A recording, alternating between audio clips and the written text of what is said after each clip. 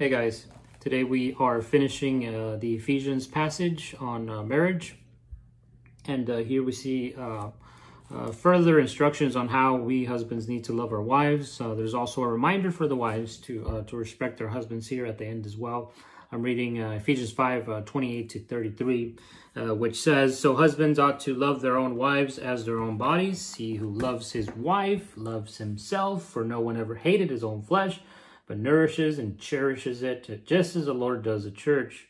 For we are members of his body, of his flesh, and of his bones. For this reason, a man shall leave his father and mother and be joined to his wife, and the two shall become one flesh. This is a great mystery, but I speak concerning Christ and the church. Nevertheless, let each one of you in particular so love his own wife as himself, and let the wife see that she respects her husband." All right, so a few things here. Number one, if a husband knows how to love himself, if he knows how to feed himself, nourish himself, and cherish himself, right? So he's already graduated. He's more than ready to be able to meet his wife's needs physically and even emotionally, I would say, to a degree. Peter does tell us in another passage as husbands to treat our wives with understanding, lest our prayers be hindered, right?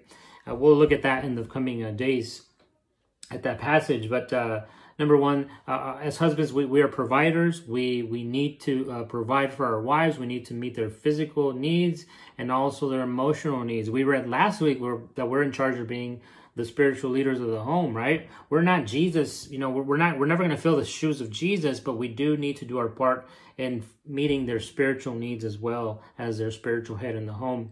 The next thing we look at here in this passage is that of being oneness in the marriage. What is that about? Well, the oneness in the marriage happens spiritually and gradually. There needs to be a separation if there's going to be a unity within husband and wife. And that's why here he's quoting back from Genesis, from the very first marriage here in verse 31. "For this reason, a man shall leave his father and mother and be joined to his wife, and the two shall become one flesh." Notice how without a leaving, there is no cleaving, right? If you want to cleave, be glued together with your wife, because that's really the Hebrew word there in the original. The cleaving is a gluing together, really becoming one. That's not going to happen if you're allowing somebody else into your marriage, be it a family member, be it the in-laws, the parents, even the children, even the friends. I've seen that happen often.